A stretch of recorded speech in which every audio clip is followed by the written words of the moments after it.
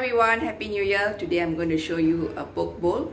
Please like and subscribe to my channel. I mainly talk about how to improve your health through eating the right kinds of food, like organic food mainly. So today I'm going to show you how to do a salmon poke bowl. Now what I've got in the mall is basically soybeans, and this is organic soybeans. And what I have done is that I have boiled it in a rice cooker. So this is just basic rice cooker.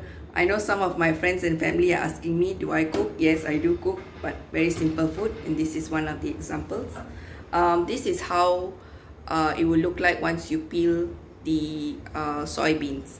So once you peel the soybeans, I have actually baked some salmon and potatoes. Now, very simple. I use some mayonnaise, garlic powder, and not chili powder so much, but dill, fresh dill, organic garlic powder, and onion powder, and I put some pepper. So what I do is that I have it together. So instead of rice, I substitute it with soybeans. Now it's good to replace it with any other lentils or chickpeas that you have.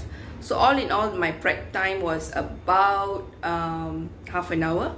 And including cooking, which is 15 minutes. So I only needed to spend about a good 30 minutes. And in the restaurants, this might really cost you a lot of money. It might cost you like 60 ringgit to 80 ringgit, but I kept the cost less than 30 ringgit, and this can actually be about 2 meals or 1 meal, depending on how you would like to consume your food. So with that, you just put it all together and you have your own poke bowl that you can save a lot of money, just making on your own. So thank you. Hope you have a good day and a good year ahead.